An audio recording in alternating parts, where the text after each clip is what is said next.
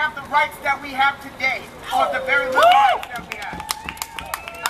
I need you all to understand, just like as this morning when I looked on my Facebook and saw what had happened, that could be me, that could be you. For those of you that go to the bench and bar, Latin Explosion. For those of you that go to Boca Loca. For those of you that go to Esta Noche in San Francisco, that could be you. Stand up in solidarity. Black and brown people, come together and organize. If we organize together, we can make it. But people are scared of us to organize. So please remember, if you are black and brown, stand in solidarity with each other, because they do not want to see us together and work together. That is why we cannot have nice things. This is why we continue to fight.